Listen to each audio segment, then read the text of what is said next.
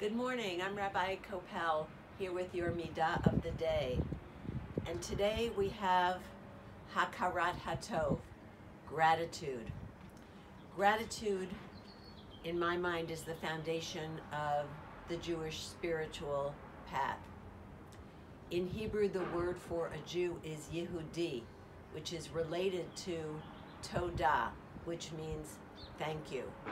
To be a Jew is to be a thankful person. Our spiritual path suggests that we should say 100 blessings every single day. What a challenge. Even at this difficult time, can you imagine finding 100 things throughout your day to be grateful for? Small things perhaps, like the sound of the birds and the beautiful flowers, and big things like the functioning of our bodies and having enough food to eat.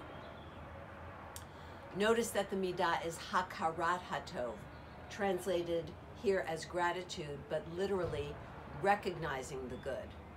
Before we can be appreciative, we first have to notice and recognize the good in our lives. Let's take some time today to recognize all that is good, even amidst all that is so difficult at this moment.